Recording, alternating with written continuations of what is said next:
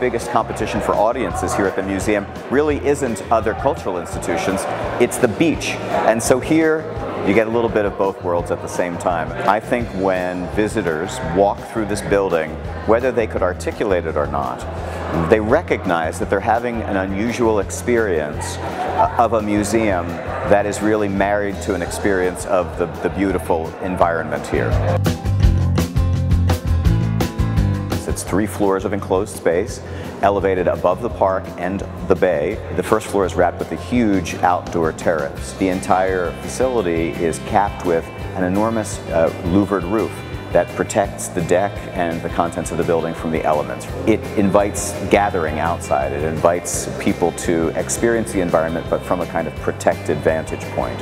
All around the perimeter of the building are some 70 vertical gardens, hanging hydroponic gardens that when they're fully grown in get to about 3 feet in diameter, 3.5 feet in diameter, with flowering plants and vines and all kinds of tropical vegetation, and they create a kind of green screen. It's a nice way to transition from the park into the building. PAM has only been collecting since the latter part of the 1990s. We're a young institution, but we understand what stories we want to be able to tell with our permanent collection, and we also are part of an extremely robust collecting ecosystem here in Miami. There are other museums that collect, with which we have very collegial relationships, and many tremendous private collectors that loan and with whom we do collaborative work and so forth. So we really are able to take advantage of this ecosystem to tell very fleshed out stories.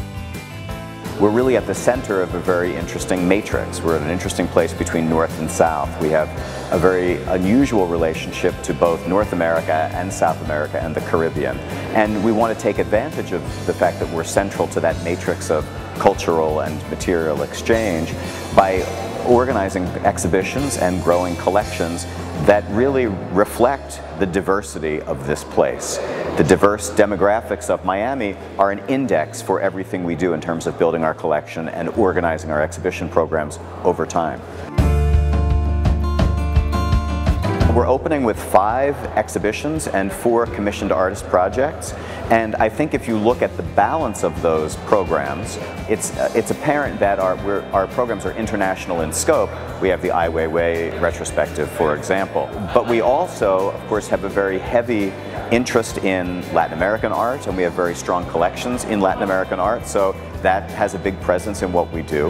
And then we're also interested in bringing artists from other parts of the world into Miami and setting them in dialogue with the artist community and other parts of the Miami community to produce new works for these spaces in the building that are dedicated to artist commissions.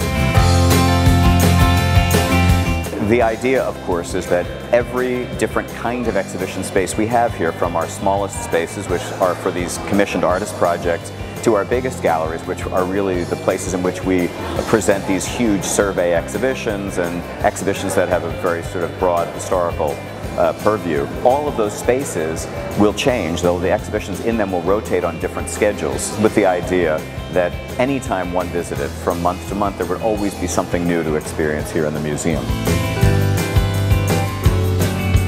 Maybe it's the nature of Miami, the dynamic nature of Miami, a city that's really about progress and the new, but I think that we are really in a place where we understand this as the beginning of something and not the end of something, and that's a great feeling to be inaugurating the building with that kind of ethos.